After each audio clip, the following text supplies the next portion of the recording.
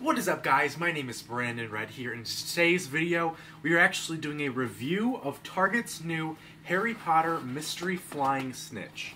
Now, I've taken everything out of the box, but a little context of why I'm doing this video and why I'm in my gorgeous Universal Harry Potter Slytherin robes is because Harry Potter or Warner Brothers came out with a brand new line. Walmart got some stuff, and then Target got a whole big section, and our store had this huge front, and in the front they had a huge display. So I really wanted to see this. After seeing the Comic-Con footage of this thing, I was really intrigued. I can already kind of tell how it worked from the footage they released. And if you guys were a kid and had the worm on a string, it's a pretty similar concept, actually. So in the box, I've already unboxed everything, unfortunately, for you guys. You get, first off, what I noticed, this really cool kind of Quidditch poster, which I didn't expect to get. I thought that was kind of cool. It basically goes over the entire rules of Quidditch. It has, like, the rules for what a snitch does, types of broomsticks, different houses, what a quaffle and bludger do. It's really cool. And then you might put it up on the wall. I probably won't. I'll probably lose this in about 20 minutes. The snitch comes packaged in this plastic, kind of vacuum-formed plastic housing. I was really scared taking this out because the snitch was really in there, and all you could grab were the wings, and I did not want to break the wings off.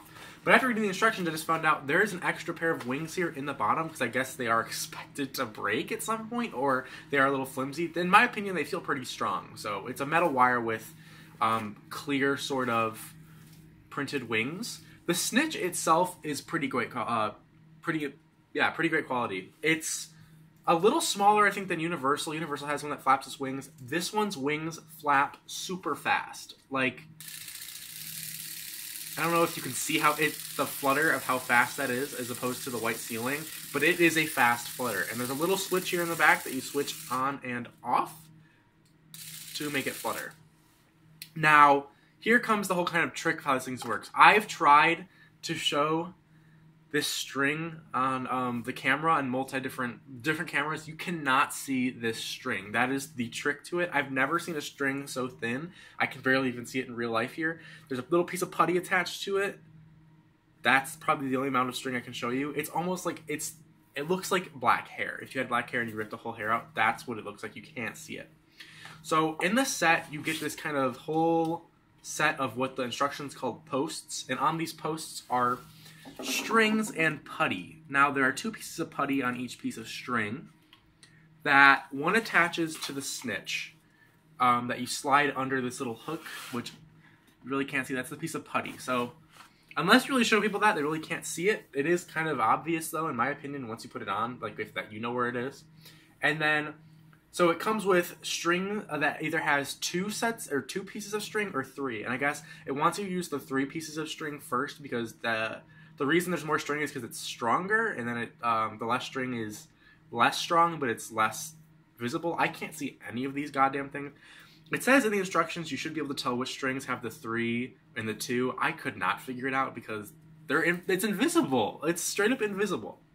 So what you're supposed to do is attach the string to the snitch, and then it says to attach. It doesn't give you really important, incredible instructions. It just says wrap this, or it says just put it on your earlobe or collar of your shirt. So this putty is not that strong. It doesn't really stick to anything but itself.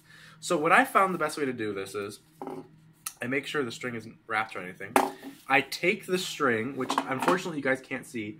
I wrap it on my ear twice, and then I take the putty behind my entire ear and stick it to the string. If I can get that to work. And yeah, and now it's attached. So now the string, or the snitch, is floating. It is supposed to apparently go down to your belly button, but I really couldn't get it, or it goes usually lower than that, so I usually bring it way up. So you turn your snitch on,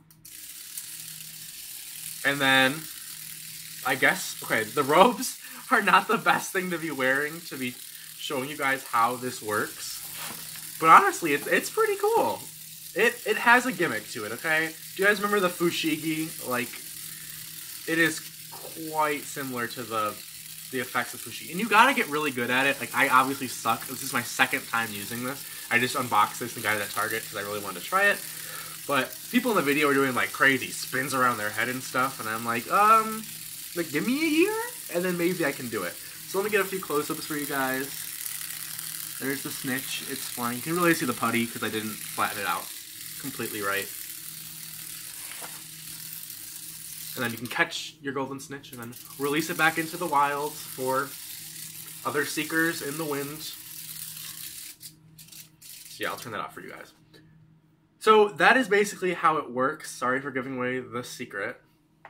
The snitch also does come with this little black base that it sits on top of. So if you want to display it, I'm actually going to put this on my Harry Potter shelf to display it.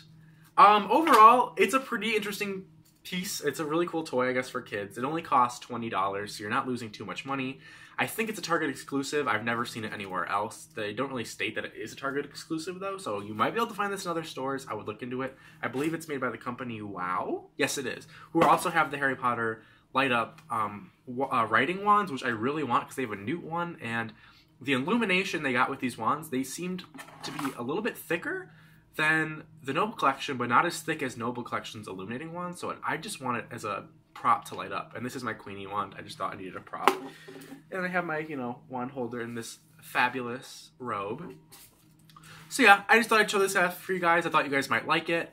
Please like and subscribe and comment more if you guys want me to go find more Harry Potter Target stuff. I really don't know yet. There wasn't too much that really thrilled me. I did get the Harry Potter Slytherin robe, or Slytherin scarf. It was only $7 at Target. So thanks so much, guys. Have a great day.